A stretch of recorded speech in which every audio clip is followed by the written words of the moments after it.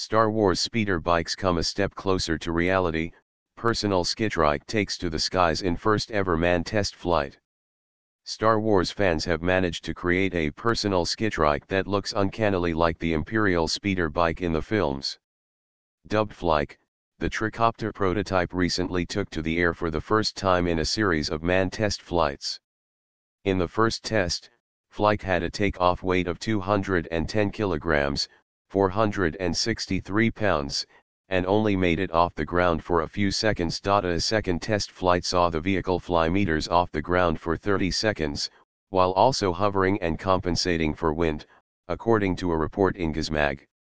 The prototype was created in a year by Bay Zoltan Non-profit, a state-owned applied research institute in Hungary. Flike is a revolutionary, all-electric personal flight device under development in Hungary, its creators explain.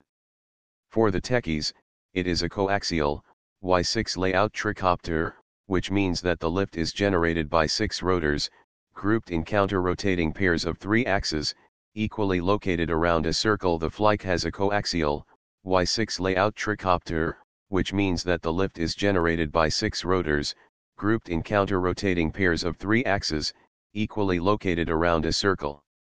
Due to its layout, Flike can be flown by adjusting the rotation speed of individual rotors. An onboard computer automatically manages the craft's stability, position, and altitude. The electric motors are powered by lithium polymer batteries, which allows for around 15 to 20 minutes of hover flight or 30 to 40 minutes of cruise flight. Due to its layout, Flike can be flown by adjusting the rotation speed of individual rotors. The firm says its airborne behavior is similar to a helicopter. For instance, it can hover, roll, bank, drift, spin, yaw, climb, turn and dive. An onboard computer automatically manages the craft's stability, position, and altitude. The team also says that it has other flight capabilities that are yet to be named. The electric motors are powered by lithium polymer batteries, which allows for around 15 to 20 minutes of hover flight or 30 to 40 minutes of cruise flight. Now that the first flight has been successfully complete, Bay Zoltan wants to build a second prototype that will eventually lead to a commercial product.